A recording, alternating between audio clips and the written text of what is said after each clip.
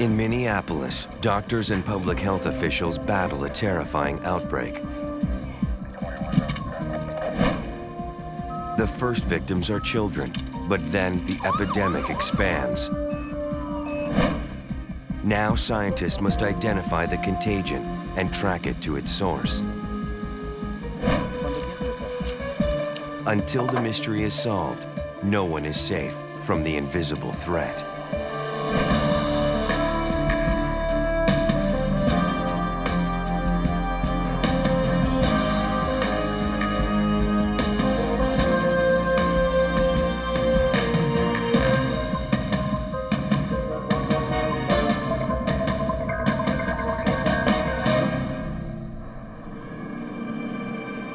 Some of the names in this program have been changed.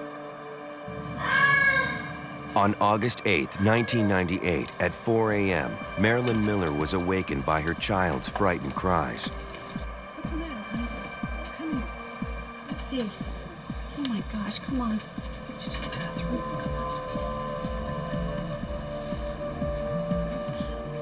sweetie. 8-year-old Billy was seized with terrible abdominal pain.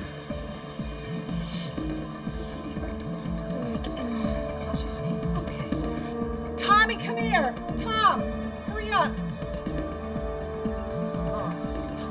He's really sick. He was burning with fever. Hold on. When did this start? I don't know. Billy needed medical attention, and fast. Yeah. Easy now. Okay, you'll be fine. This wasn't a normal childhood fever. Something was wrong.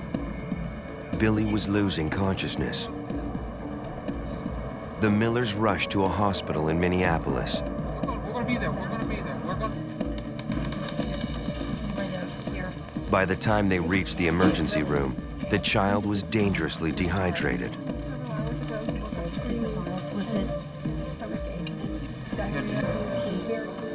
I need an ER stat. I need some normal saline with an IV setup. The pain spread throughout Billy's entire abdomen. When did this start? To Dr. Mitchum, the attending physician, appendicitis seemed unlikely. She immediately suspected food poisoning. And when was the last time he ate? I guess last night he had chicken and some pasta, vegetables. Is that what the rest of the family had also? No, we all had something different. Dr. Mitchum asked nurses to take blood and stool samples for analysis. We're going to need to admit him for observation for a few days. When we get the test results back this evening from the blood tests and the stool samples, we should have more of an idea of what's making him sick. Okay. We'll take care of you, fella. We need a bed, please. We'll take good care of you and get you better, okay? In the lab, doctors found blood in Billy's stool. It indicated intestinal bleeding, possibly from a foodborne bacteria. The stool samples were cultured in different sugar solutions and placed in an incubator.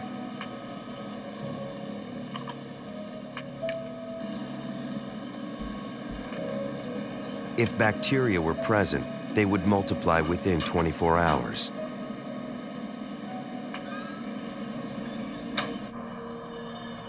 Until they had lab results, doctors could not treat Billy's symptoms aggressively.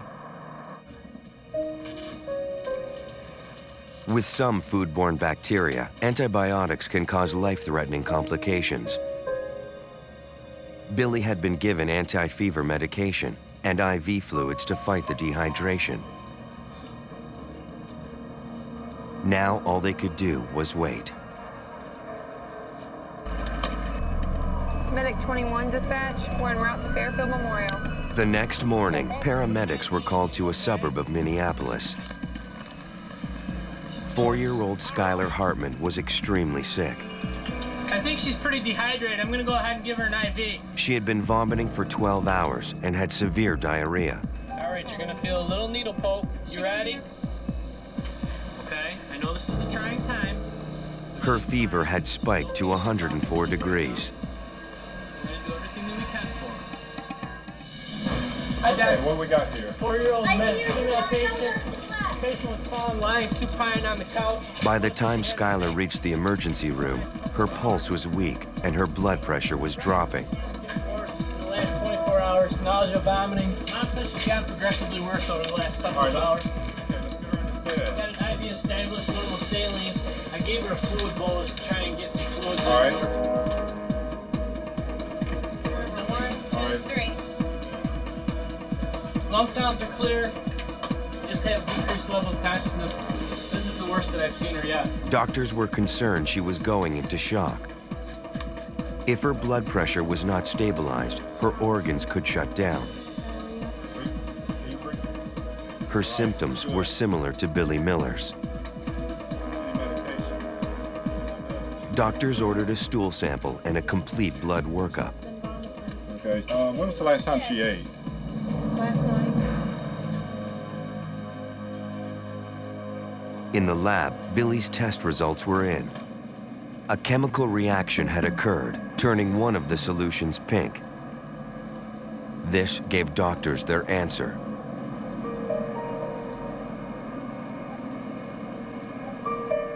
They were dealing with Shigella, a dangerous foodborne bacteria. Shigella is a single-celled organism that attacks its victim's digestive system. The bacteria penetrates the cells of the intestines, causing inflammation and bleeding. The illness it inflicts is called shigellosis. Dr. Tim Namey is a medical epidemiologist at the Centers for Disease Control and Prevention in Atlanta. Shigella itself can cause a very, very nasty infection. They will have severe diarrhea that may be bloody. They will have severe vomiting, often have high fevers, and can become quite dehydrated and quite ill. And for people, especially who are either very young or quite old, they can have can cause them substantial health problems. How are you feeling today? Without treatment, Shigella can migrate into the bloodstream, sending the body into shock. This can lead to organ failure.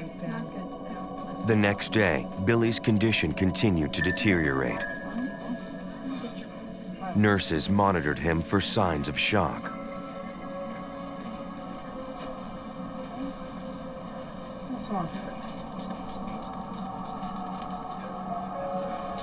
How are you feeling? Marilyn Miller, Billy's mother, was also feeling sick. Cramping. Her symptoms were identical to her son's.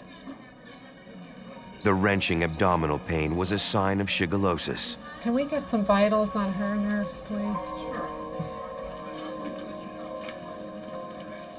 I want to give you the phone number here. The Miller's illness seemed more than coincidence. Dr. Mitchum feared she was seeing the beginning of an outbreak. And what might have caused the food poisoning. Okay. She put the Millers in touch with the Minnesota Department of Health. Epidemiologist Julie Wickland is an expert in foodborne bacterial illness. Julie needed to find out what Billy and his mother had eaten over the past 4 days. Just 1 second, I have to grab a foodborne illness form. Many times the public calls and thinks that they became sick due to a certain restaurant or a certain food, usually the last thing that they ate. But many times it can be days earlier that is really the cause of what made them sick. So there was a group of you? Several restaurants were listed in their food histories. Julie wondered if one of them was contaminated. Okay.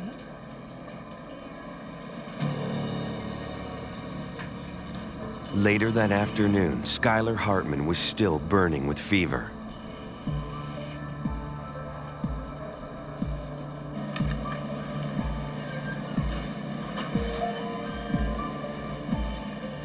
When her stool samples were cultured, it confirmed doctors' suspicions.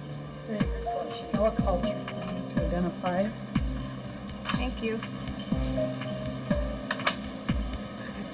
Skylar was also infected with Shigella.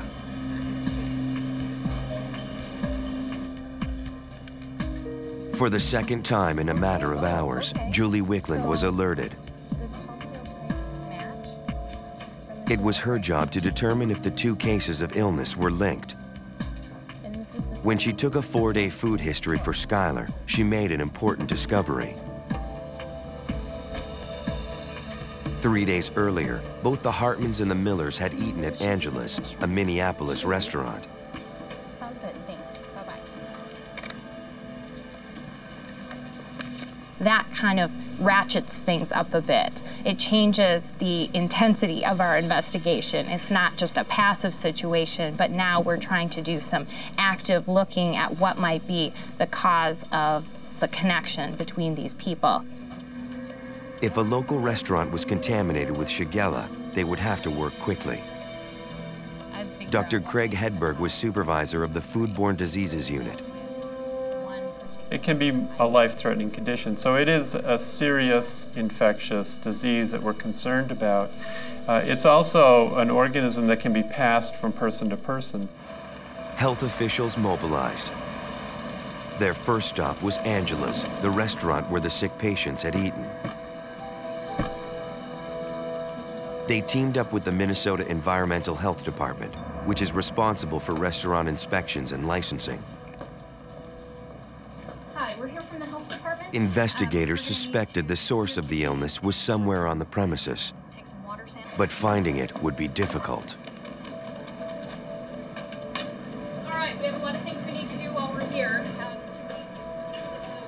Part of the investigation involves looking basically in every nook and cranny in the restaurant, trying to look at the kitchen, talking about food preparation, looking at sources of the food.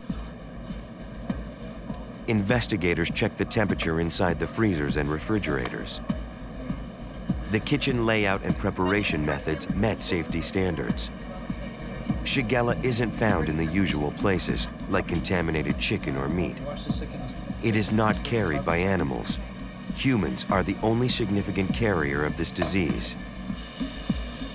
Shigella can also live in water. Officials collected samples for testing. They gathered the restaurant's staff. Outbreaks of Shigella in restaurants are most commonly caused by improper hand washing by a food handler. When you see foodborne outbreaks related to Shigella, it's caused by food handlers or people who are preparing food who are sick themselves with Shigella. They have a little bit of it on their hands, and it gets into the food, and people get sick. Investigators conducted interviews with each of the restaurant's employees. Some of them reported being sick themselves, with symptoms consistent with shigellosis. Whether or not you've been sick, if anything. Health officials gathered the reservation lists and credit card receipts for the week the patients had eaten there. The restaurant had served nearly 400 people that week. All of the patrons were at risk of contracting shigellosis. When an employee tested positive for Shigella, officials closed the restaurant's doors. Once we determined that there was illness among employees, we wanted to make sure that this restaurant would be closed so that there would not be further contamination. Now Julie had to find out how many diners were experiencing symptoms of shigellosis. It was a massive job, and she had to work fast. Shigella is an extremely infectious disease. It can be passed in a handshake, and it only takes a few of the bacteria to make someone ill. Julie brought in a team of students to help with the workload. Each interview can last for 10 or 15 minutes. So if you are interviewing 100 or 200 people by the time you make the phone calls and get answering machines and actually get back to people, it can take quite a bit of time. Circle yes or no if that's what they answer. Just don't skip any questions. Are there people who are going to be around tonight for interviewing? Yeah, I think we're all lucky. Okay. Okay, and then I have a list of the names of the people who ate there during that week. They used a questionnaire to take a detailed record of the victim's symptoms and when they began. I'll go make some copies. Okay. Health officials discovered that the illness was widespread. Out of 400 patrons, over half showed symptoms of shigellosis. The health department asked each of them to submit stool samples for testing. Several restaurant employees also tested positive for Shigella. It supported the theory that an infected food handler was the source of the contamination. But when they analyzed the data further, health officials were surprised by what they found. Many of the patrons had become sick before the employees. The employees at Angela's weren't the cause of the outbreak after all. So then it made us think that it was not likely that the employees were the cause of the outbreak, but also victims of the outbreak. If it wasn't the employees, then it had to be a contaminated food item the restaurant had served.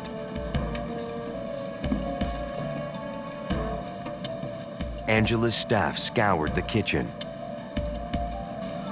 They discarded all of the food. It is very chaotic. You are trying to work with the restaurant to prevent further cases. You're trying to make sure that the food handlers that work there are safe to go to work.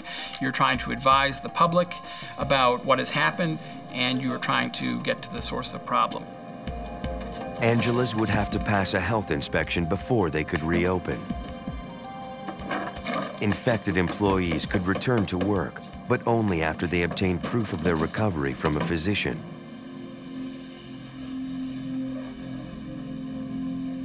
As health officials searched for the source, 4-year-old Skylar Hartman took a turn for the worse. The infection raged through her tiny body. The youngest victims of the outbreak were the most at risk of developing dangerous complications. Skylar was monitored for signs of hemolytic uremic syndrome, a life-threatening condition that can cause kidney failure. Another danger was that the bacteria could enter her bloodstream. If the infection became bloodborne, it could kill her.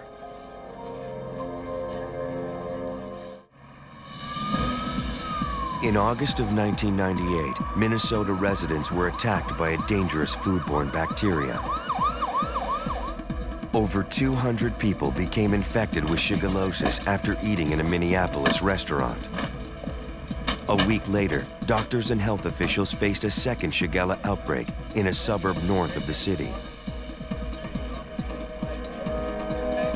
Tara Parker, a 33-year-old teacher, had been sick for days. Now, she was delirious with fever and dangerously dehydrated.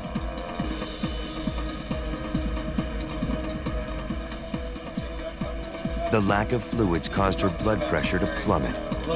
Paramedics rushed to stabilize her. Have you sit up a little bit, okay? Can you sit up a little bit? There you go. Take a nice deep breath. Tara, what were you doing today? You know where you are right now? Tara's symptoms were alarming. The abdominal cramps and severe diarrhea pointed to food poisoning.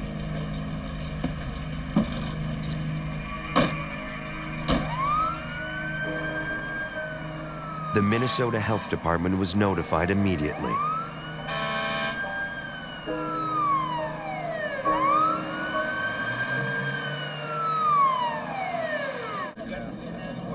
The previous weekend, Tara had gone to dinner at an upscale restaurant called Baxter's.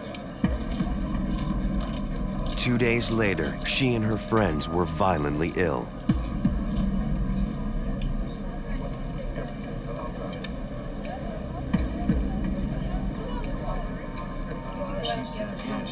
Baxter's became the second Minnesota restaurant linked to illness in 1 week. Identify. Thank you. Tara's stool samples tested positive for Shigella. The fact that these outbreaks had an onset, it was quite close in time, but spaced far apart, geographically, was very unusual. That led us to wonder if there was something that was common to both the outbreaks. Health officials tracked down the victims of the second outbreak.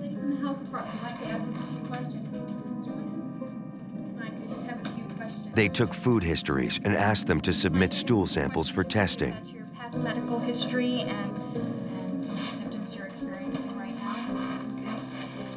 Okay. And are you experiencing any cramping? So I've been accompanying those cramps, and it's gotten worse too. Okay. Each day, more victims of the outbreak called into the health department. The total number of cases in Minneapolis skyrocketed to over 300.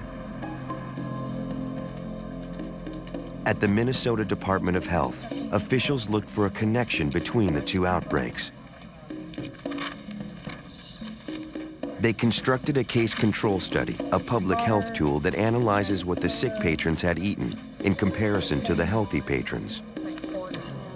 The results were puzzling.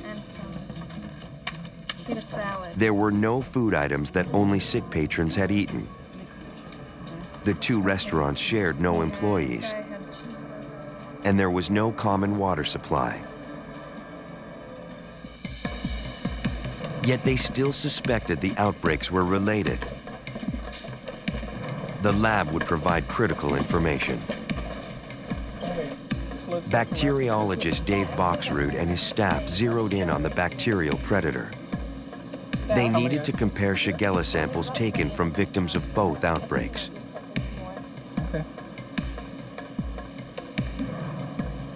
First, they extracted pure Shigella from the samples.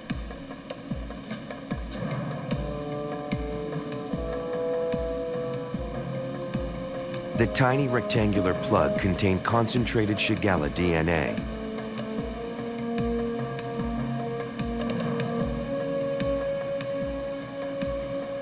All bacteria have DNA just like all humans do, and we can compare the patterns with the computer, and we can tell whether things have identical or different fingerprints. The pure Shigella from each patient would be compared using a test called pulsed field gel electrophoresis, or PFGE. The PFGE test allows scientists to read and compare the DNA fingerprint of each Shigella sample. First, the gel plate is put in a water bath where an electric current is run through the samples. The current causes the DNA to break into pieces.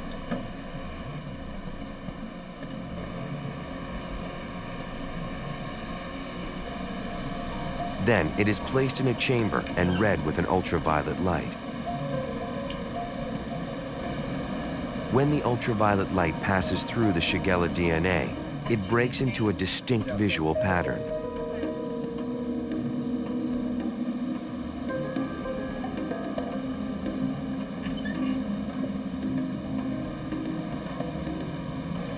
They discovered that the Shigella DNA from both outbreaks matched.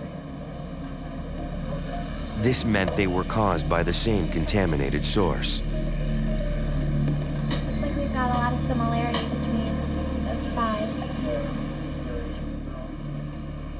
Well, the moment when we found out that there were 2 restaurants in different parts of the state affected by the same extremely rare strain of an already unusual foodborne pathogen at the same time made us know the problem likely did not come from the local area, and indeed probably came in on a food product that was shipped into Minnesota, because even though Minnesota is a big agricultural state, most fresh produce comes from outside.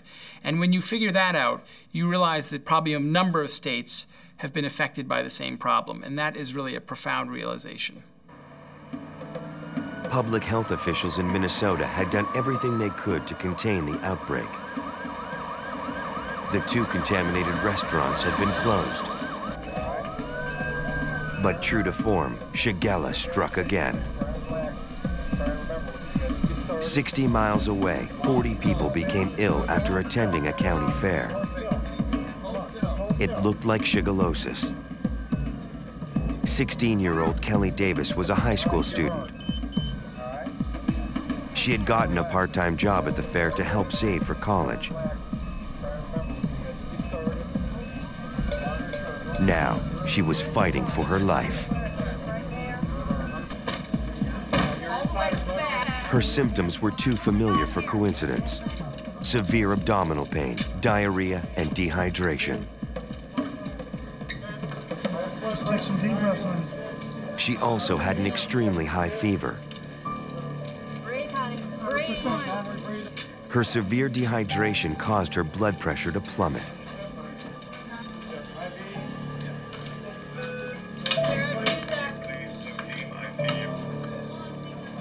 Doctors worried she wouldn't make it through the night. There were now 3 suspected outbreaks of shigellosis.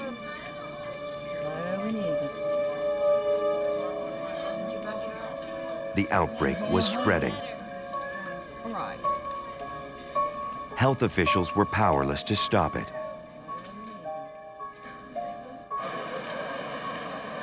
25,000 people attend the fair each year. With so many visitors, a contaminant like Shigella could cause a massive epidemic.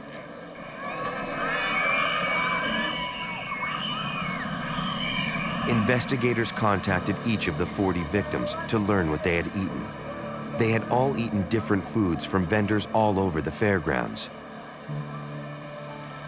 Each of the vendors had to be inspected for contamination. Every one of them met strict safety standards. Investigators were left with one frightening possibility. The Shigella could be in the fairgrounds' water supply. If so, thousands of people were at risk of developing the dangerous illness. County health officials took water samples from several locations at the fairgrounds.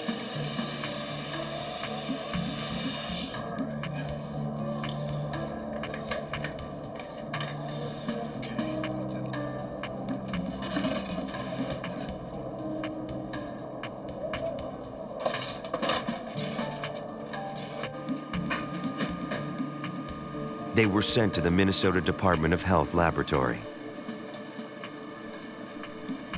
The water samples were incubated overnight. Under ultraviolet light, a cloudy luminescence would indicate the presence of bacteria. Health officials' fears were confirmed. The water at the fairgrounds was contaminated with Shigella, and it was the same strain that had attacked the restaurants. Health officials were stumped. How did the contaminated water supply relate to the restaurant outbreaks 60 miles away?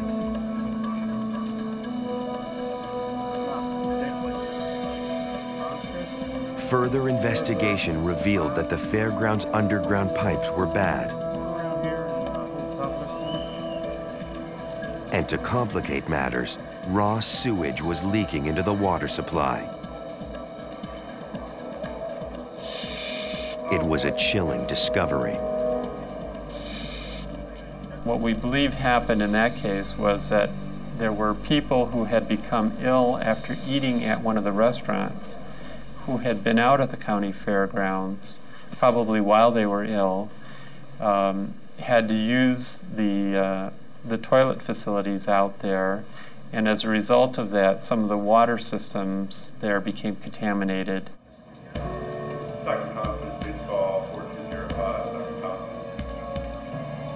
A single source of bacteria had infected 2 restaurants and now the county fairgrounds.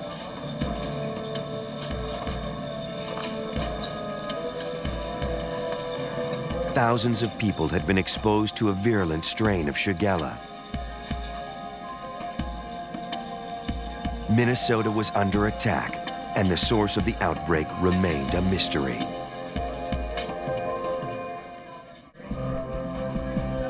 In 1998, a dangerous foodborne bacteria called Shigella had infected hundreds of people in Minnesota. In Minneapolis, health workers were fighting a losing battle against the emerging epidemic. Elderly victims were hit hardest, their bodies too frail to fight the ravages of the disease. 7-year-old Billy Miller, one of the outbreak's first victims, had been given a full course of antibiotics. But the infection still raged in his system 4 days later. For doctors, it was an ominous sign. It meant this strain of Shigella bacteria had developed a resistance to antibiotics. The parents of the sick children were terrified. If Shigella invades the bloodstream, it can cause shock and even death. 4-year-old Skylar Hartman was now in critical condition. Without effective antibiotics, she would have to fight the disease on her own.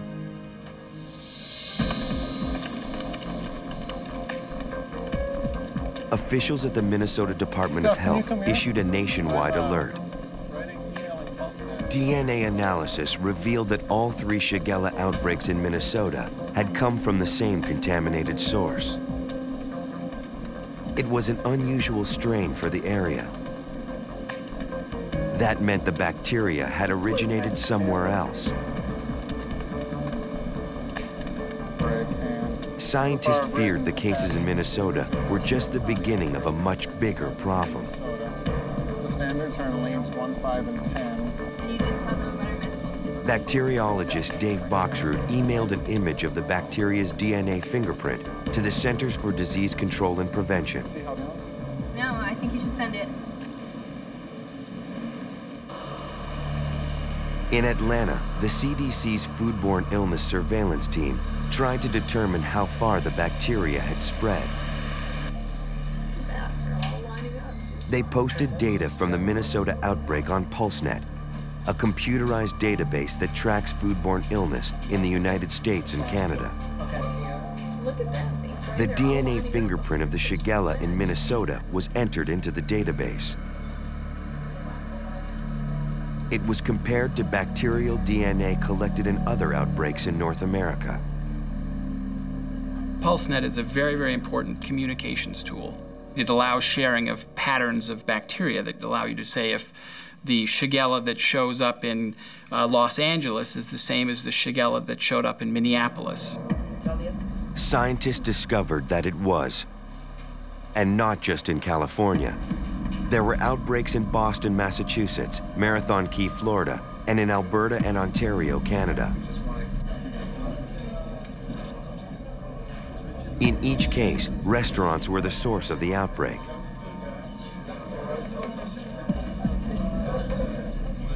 How many other restaurants nationwide were unknowingly dishing out doses of Shigella? It's like a ticking time bomb. There's still possibility for human illness and possibly death if the ultimate source of the problem is not addressed. A nationwide search was launched as the investigation in Minnesota continued. Health officials returned to the contaminated restaurants. There had to be a single food item, something the victims had all eaten. The roasted chicken. Investigators and chefs scrutinized the restaurant's menus. They broke each recipe down into a list of ingredients.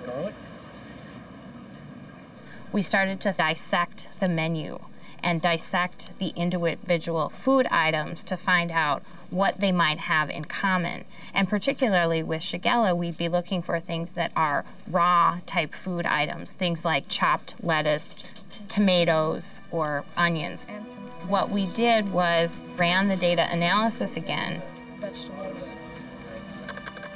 This time, one food item was highlighted. Most of the sick patrons had eaten dishes that used parsley as an ingredient or as a garnish. To investigators, it was an important clue. Parsley is a food item that often goes unnoticed. Parsley is what we sometimes refer to as a stealth food. In other words, it comes in a box. It is then subsequently maybe chopped up into small things and then is scattered about on a wide variety of dishes.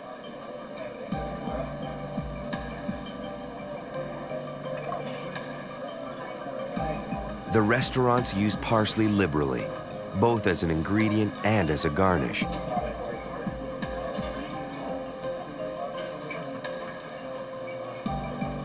They had unknowingly served large doses of the toxic bacteria to their patrons. the pieces really started to fall into place, that indeed we were dealing with not only a common bacteria that had been imported on a common vehicle, namely parsley, and that this parsley likely, came from outside of Minnesota, because no parsley is grown in Minnesota. The outbreak was now raging out of control. 486 cases of shigellosis were confirmed in 4 U.S. states and 2 Canadian provinces. Now investigators needed to find out how the parsley became contaminated. We say, okay, where did this parsley come from? How is it distributed? Contamination can be introduced at any step along the way. And our job is to find out, with as great a likelihood and as great a certainty as we can, where where the contamination was introduced, and then ultimately to fix it. Public health officials worked with the Food and Drug Administration to trace the parsley back to its source. Starting at the infected restaurants, officials worked backwards. When you go to do a traceback of parsley, parsley doesn't come with a barcode. So often there's a lot of confusion in the restaurant, which batch of parsley was that and where did that come from? They reviewed the receipts from each restaurant to learn where the parsley came from. A dozen different distributors had supplied parsley to restaurants in the area. Following up with the distributors would take time. And as each day passed, the tainted parsley would continue to poison more and more people. In August of 1998, an epidemic swept North America. Hundreds of people fell victim to highly toxic Shigella bacteria. Public health officials had traced the source to contaminated parsley. Now, they had to find out where the parsley was grown. Well, when there's an outbreak of foodborne illness or really any other type of outbreak, but particularly infectious disease outbreaks, the race is really on to get to the bottom of the problem, to solve the problem, to prevent disease that is either being transmitted actively or may be transmitted in the future. And it really becomes quite hectic and quite frenetic. The CDC launched a traceback. They relied on investigators from the Food and Drug Administration to trace the parsley from the consumer to the source. The global food supply is much, much more complex than it used to be. Products are moving faster, they're coming from farther distances, they may be reprocessed, repackaged, and reshipped into other places, and it can be a heck of a job to get that all figured out. Fresh produce is imported to the United States from all over the world. Parsley comes from South America, Europe, and the Middle East, as well as neighboring Mexico and Canada. FDA investigators used invoices to identify the parsley distributors that supplied the contaminated restaurants. From there, they learned which farms had grown the parsley. One of them, a farm in Mexico, had supplied 6 of the 7 contaminated restaurants.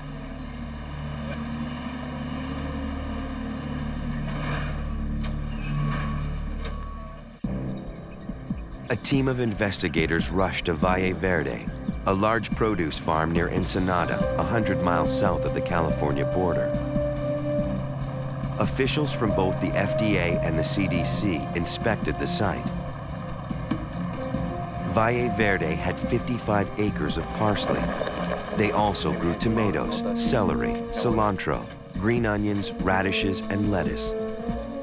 Nearly all their produce was shipped to the U.S. Officials believed the answer to their mystery lay somewhere on this land.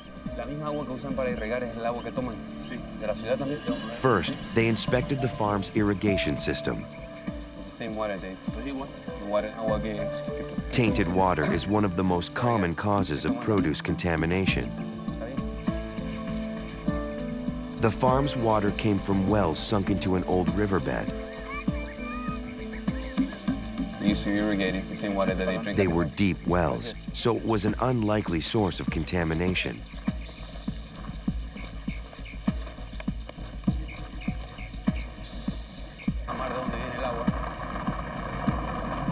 The team also investigated a reservoir on the farm's property.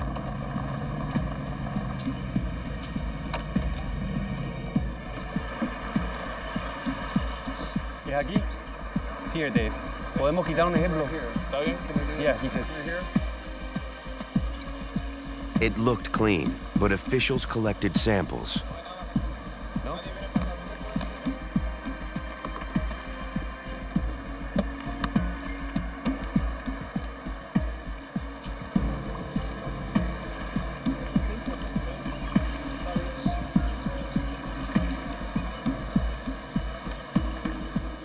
They would be shipped back to the United States for testing.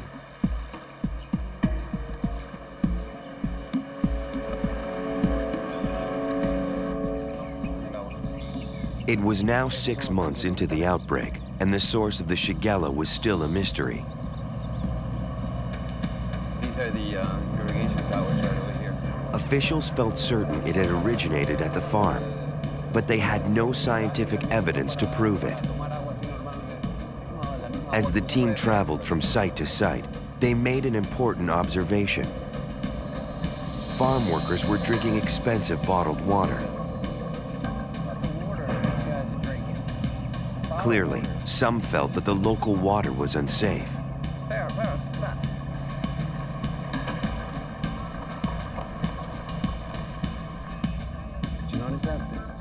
Investigators wondered if the municipal water supply had ever come in contact with the parsley.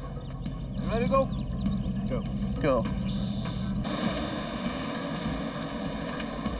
At the farm's packaging and processing shed, the team learned that the parsley was harvested each morning and shipped out by 2 p.m. that same day.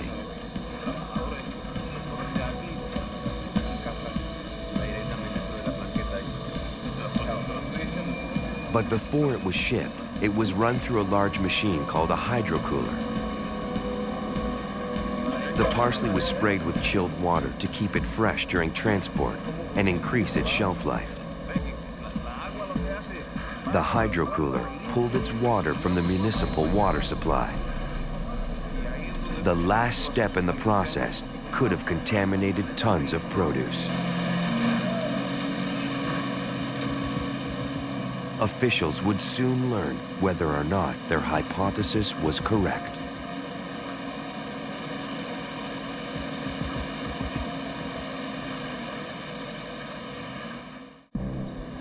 In the summer of 1998, an epidemic of foodborne illness was traced to an unlikely source. Parsley served in restaurants across the United States and Canada had been contaminated with the toxic bacteria Shigella. 486 people reported illness. Hundreds more may have suffered in silence. U.S. health officials traced the parsley to a Mexican farm. They suspected local water was to blame. The officials investigated the municipal facility that supplied water to the farm. A manager admitted the facility's chlorinator had been disabled by vandals.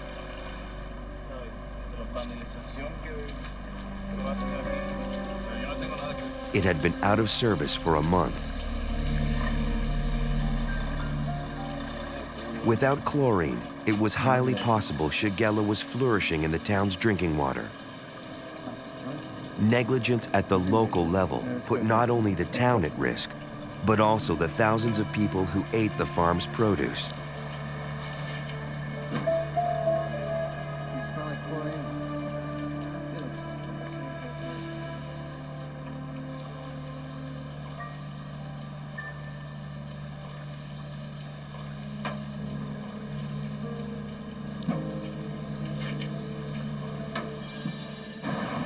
Water samples from the farm were analyzed at the FDA laboratory in Washington, D.C.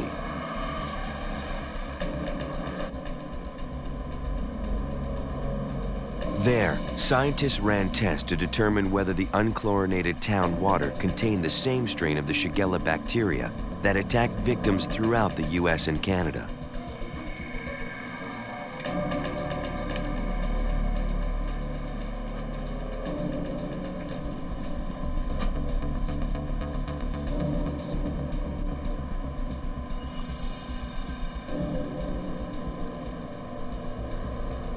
Testing revealed that the strains matched.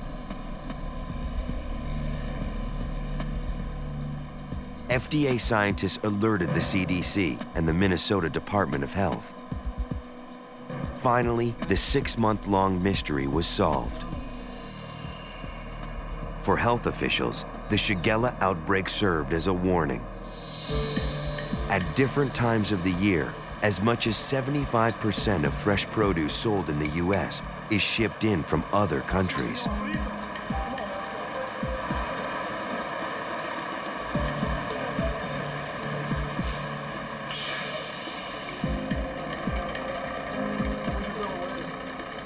The Food and Drug Administration inspects only 2% for contamination. From a public health perspective, that is a frightening statistic.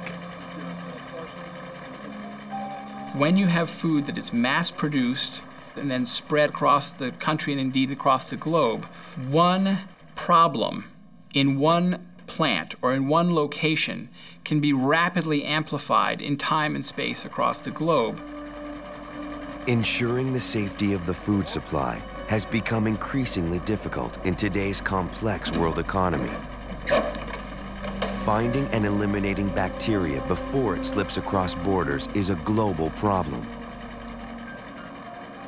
In an era of evolving food economies and evolving methods of food production, we need to ramp up our abilities in public health to be able to do investigations and studies and tracebacks that match the international and complex nature of these food distribution channels that we're now confronting. As officials develop new ways to confront these new challenges to public health, the threat remains.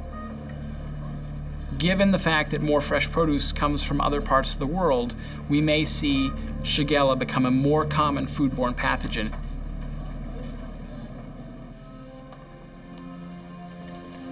Those whose lives were touched by the 1998 outbreak know firsthand the debilitating effects of foodborne illness. It took Tara Parker literally months to recover.